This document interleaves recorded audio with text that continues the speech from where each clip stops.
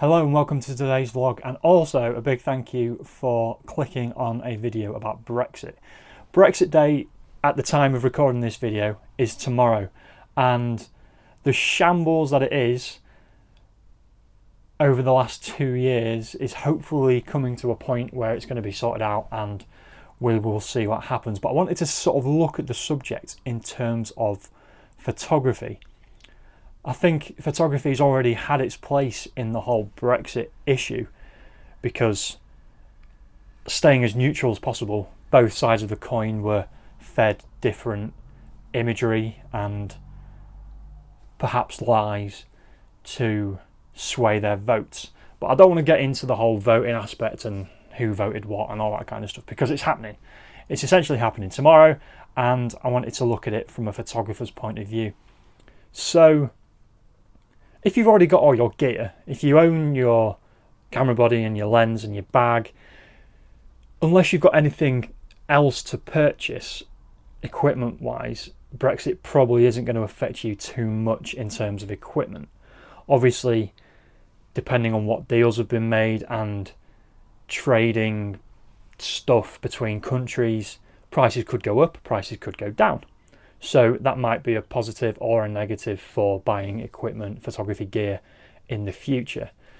Then there's the aspect of travel. No one really knows what's going to happen with travel. The prices of that could go up and down. There could be issues regarding visas going into Europe and all that kind of stuff. I don't really know that much about it, but there could be issues with travel. If you're one of these people who travels for your photography into Europe, there could be problems, there could be issues, or there might not be. It might be pretty easy. It might be the same as currently happening. So there's a few things to think about there if you're planning a photography trip. Of course, if you just stay in the UK and you're meandering around like I do in my camper van, the cost of diesel, petrol might increase. It might go down. The cost of everything, the cost of life, living, it could go up, it could go down. We're not really sure yet. So let's have a look at getting your images printed out. That could go up, that could go down. It's a bit of everything's in the air, the balls are in the air, everything. No one really knows what's going to happen. So we kind of have to suck it and see. And that's not a bad position to be in, really, because if we know that we're going to be affected by stuff, it might discourage you to continue with your hobby or your pastime or even your job. I'm still going to get pictures printed out. I'm still going to head out in the camper van. I'm still going to go and take pictures of different places because I enjoy it. It's kind of that thing. If you enjoy it, you'll probably do it anyway, regardless of what happens. But I think Brexit and politics and that kind of thing can sort of take over our lives. So I think there's a massive positive when we talk about Brexit in photography, because as much as stuff might cost more, it might cost less. There might be issues getting stuff printed. There might be travel problems, that kind of thing.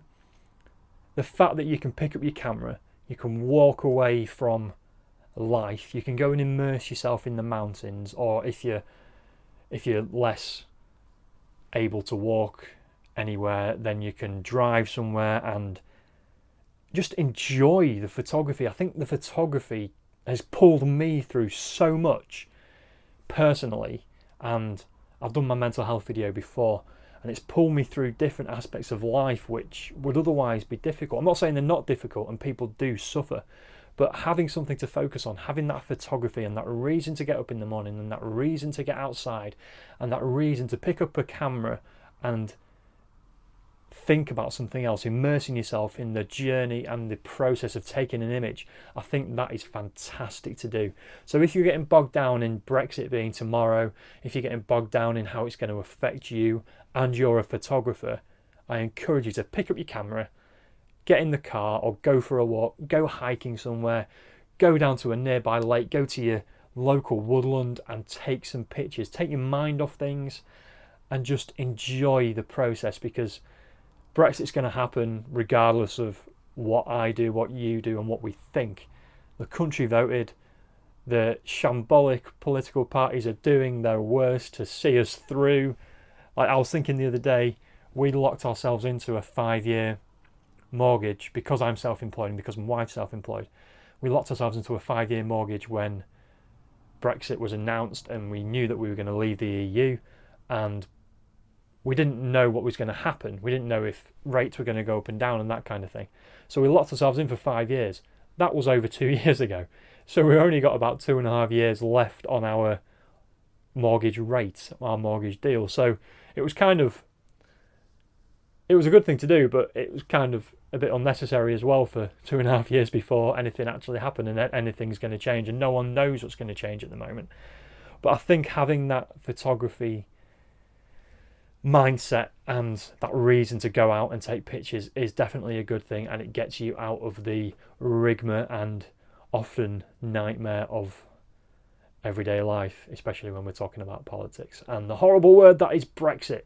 So whatever you do tomorrow, if you don't want to stay in and watch whatever Brexit Day unfolds into, pick up your camera, head outside and take some pictures. And I'd love to see what you take, where you go, where you travel to, and what you achieve with your photography, because I think that is much more of a positive thing to share than the shambles of Brexit. Shambles is a good word for Brexit, isn't it? I've used it quite a lot in this vlog already, but hopefully, yeah, I'll kind of leave it there. But I just wanted to say that Brexit will affect everything, but if you have a reason to go out and enjoy life, then it can't affect every part of your life. So as much of a historical event as it's going to be, we can always pick up the camera and head out and take a picture. Also, I forgot to say, photography had its place with all the protests as well. I've seen some fantastic